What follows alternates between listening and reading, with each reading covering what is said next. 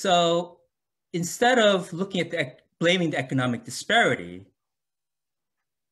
okay, they're going to look for someone to take their anger out on. And so unfortunately, as bad as it is, my projection is that the attack on the Asians will get worse because of this reason. And until we actually get to the heart of what's causing all the Americans to suffer, okay, if not us, they're going to find some other scapegoat ethnic group. It's just that, now it's our turn. So I think it's really important that all the victimized groups, right, whether it's Black Lives Matter, Asians matter, Asians and whatnot, or brown people or Native Americans, I think we all need to realize that we're all victims of the same thing.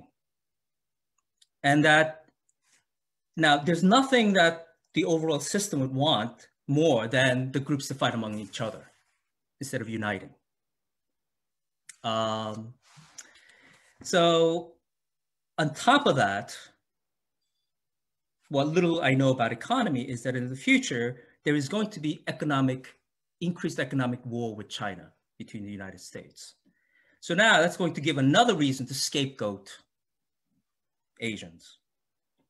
So to me, I see this as just the beginning of things getting even worse for Asian Americans, not the beginning.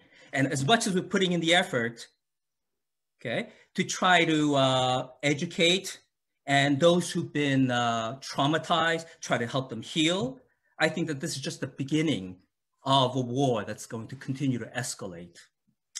And it's also, you can't deny the fact that the pandemic did start in China. You can't deny that.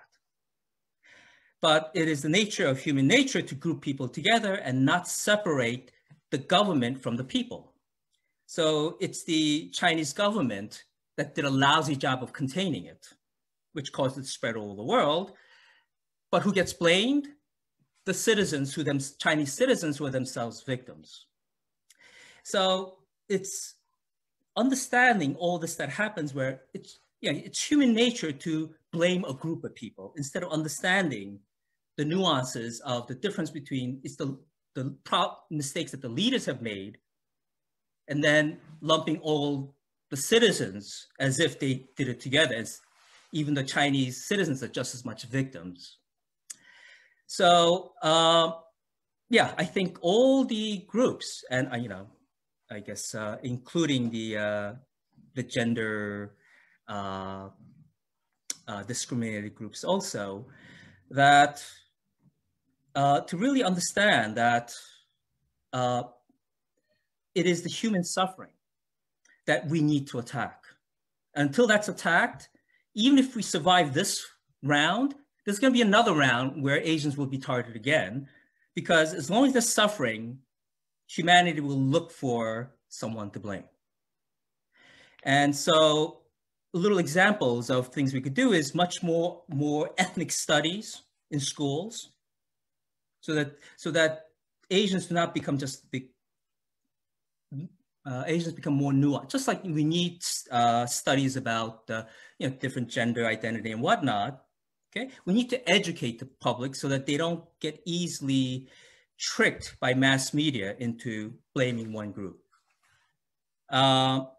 Also, it's easy when you capture the person that perpetrated the crime, it's easy to then attack them and put them in jail forever.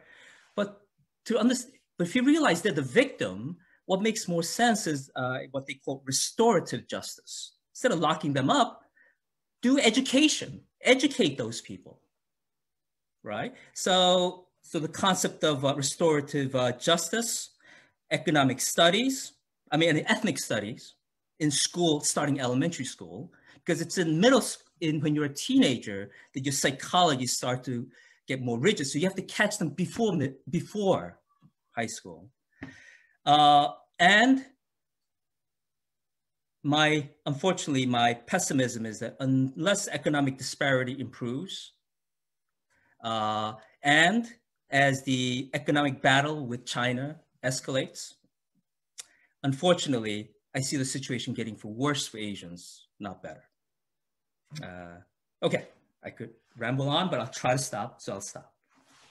Thank you, Dr. Kim. And not to